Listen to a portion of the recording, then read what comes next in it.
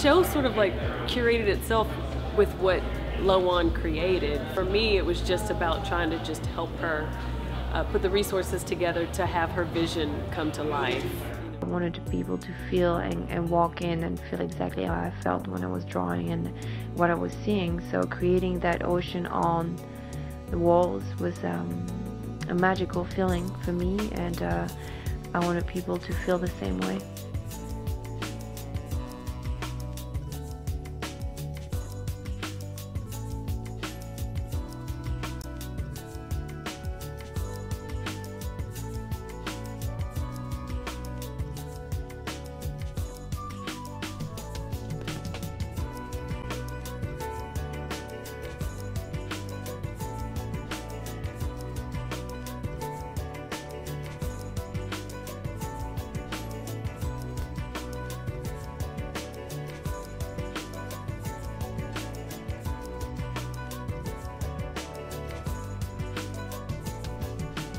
My favorite piece of the show is probably the Blue Mermaid called La Femme, because that was the last one I did.